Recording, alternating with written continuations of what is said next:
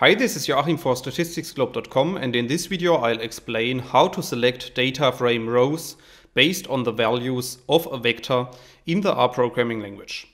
So in the video I'm going to show you several examples, and all of these examples are based on the data frame and vector that we can create with lines 1 to 6 of the code. So if you run lines 1 and 2 of the code, you will see that at the top right of RStudio a new data frame object appears, and we can also have a look at this data frame by running line 3 of the code.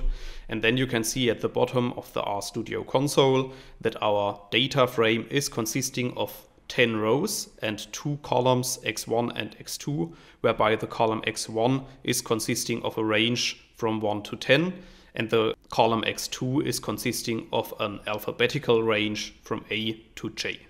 If you run line 5 of the code, you will see that a new vector object is created at the top right of RStudio, and we can also print this vector to the RStudio console by running line 6 of the code, and then you can see that our vector consists of the 3 vector elements 1, 7 and 10. So now let's assume that we want to extract certain rows of our data frame based on this vector. Then we have many different alternatives, and the first alternative I want to show you is based on the in operator, as you can see in line 8 of the code. And in this line of code I'm specifying the name of our data frame. Then I'm specifying the data frame variable in which I want to search for the values of our vector. And then I'm specifying the in operator and the name of our vector. So if you run line 8 of the code, you will see that a subset of our data frame is returned at the bottom in the RStudio console. And as you can see, this subset of our data frame is consisting only of those rows where the column x1 has the same values that are also stored in our vector. So this is, in my opinion, the easiest way on how to select data frame rows based on the values of a vector in the R programming language. However, depending on your specific situation, you might prefer one of the other alternatives. And for that reason, I want to show you several other ways on how to select data frame rows based on the values of a vector. And in the next example, I want to show you how to use the is.element function to subset your data frame. So if we want to use the is.element function to select certain rows of our data frame, we can use the code that you can see in line 10. So in this line of code, I'm again specifying the name of our data frame, and then I'm subsetting this data frame by applying the is.element function to the column in which we want to search and to our vector.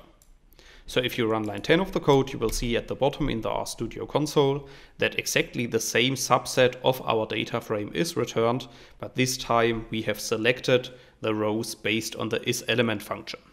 Now, a very popular package for the manipulation of data frames is the dplyr package. And if we want to use the functions of the dplyr package, we have to install and load the dplyr package, as you can see in lines 12 and 13 of the code. I have installed the package already, so I'm just going to load it with line 13 of the code. And after running this line of code, we can use the functions of the dplyr package, such as the filter function. So if we want to use the filter function to subset our data frame, then we have to specify within the filter function the name of our data frame. And then we are also using the in operator, as you can see at the end of line 15. So if you run the whole line 15, then you will see that our data frame is subsetted again, and again the output is exactly the same as in the previous examples, but this time based on the filter function of the dplyr package.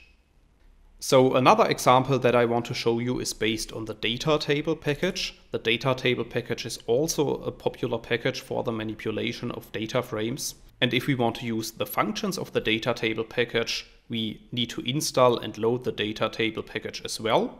I have installed this package already, so I'm just going to load it with line 18 of the code. And after running this line of code, we can use the setDT function and the J function, as you can see in line 20 of the code. So if you run line 20 of the code, you will see that the same rows are returned as in the previous examples, but this time the difference is that this output is a data table, and before we have always returned a data frame. So depending on your specific situation, you might prefer to work with data tables instead of data frames. So in summary, in this video I have shown you how to select data frame rows based on the values stored in a vector in the R programming language. However, in case you want to learn more on this topic, you could check out my homepage statisticsglobe.com, because on the homepage I have recently published a tutorial in which I'm explaining the content of this video in some more detail. I will put a link to this tutorial into the description of the video so you can check it out there. And in the description of the video you will also find all the R programming code that I have used in this video, so you could copy paste it from there and use it for your own application. If you have liked the video, I would be very happy if you leave me some positive feedback in the comments, and make sure to subscribe to my YouTube channel to get notifications in future when I'm releasing new videos to the channel. That's it for this video. Thanks a lot. See you next time.